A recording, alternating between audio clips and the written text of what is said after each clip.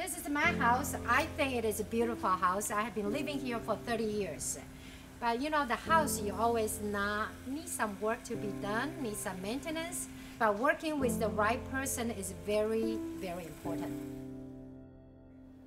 2014 Mother's Day, okay? We went out for a great Mother's Day brunch. We came home. I noticed by the garage, one corner, there's some of the, like a lot of palm leaves or whatever. I still did not know what's going on.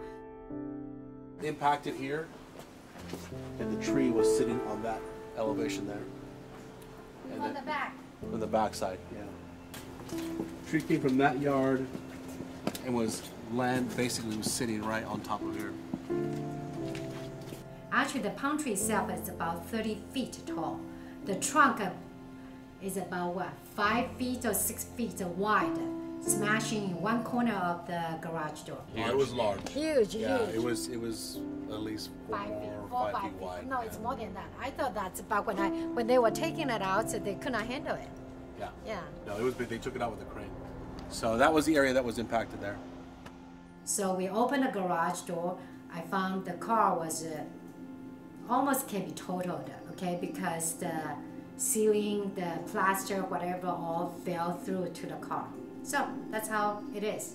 Beautiful Mother's Day after brunch. Okay, so definitely we need a contractor. So I have a lot of resources, some of them bad experiences, some of them maybe decently okay, but basically I was referred to OP, A-Light, the restoration company, and I interviewed them. Somehow I have a good feeling, and they show me that, I don't know, I was just persuaded by the feeling when I interviewed this guy. You have a kind of a good presence. You're right, he gives people the confidence, I'm telling you, yes. It's comforting. No, I really tell you that, yes.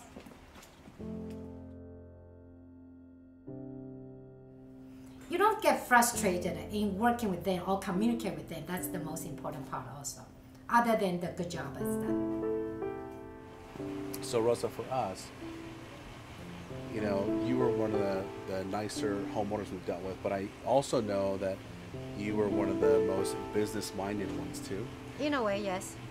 Well, no, I mean, I know because of the different businesses that you've owned, and once we started to share about that, I knew, okay, that this is the type of homeowner that, you know, schedules, communication is going to be very important.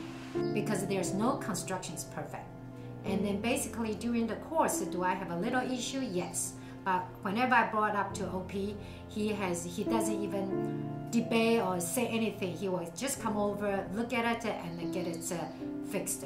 And those all happen shortly, okay? And so I would say the whole process I'm very pleased with. You're a sweetheart. Oh, by the way, there's very rare after the construction you're still able to talk to your contractor. No, I know. Okay, even shaking the hand. That's so true. That's so true.